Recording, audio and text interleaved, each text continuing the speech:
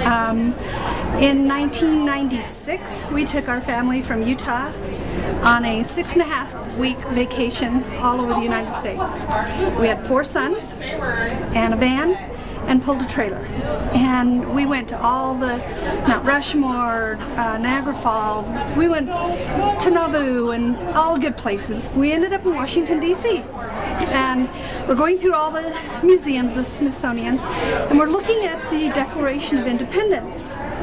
And all my boys are in shorts, t-shirts, and baseball caps. And there's only 6 years between the 4 of them, all together like that. So I walk up and I'm looking and I get up next to the Declaration of Independence, and I'm looking at it, and I reach over and I'm rubbing the back of this boy who I thought was mine, who wasn't mine. And I said, "Isn't this amazing? This is just awesome." And I look up, and this terrified young man is looking at me, and he's like, "Ah." And I said, "Oh, I'm so sorry, I thought you were one of mine." My kids have never let me live it down.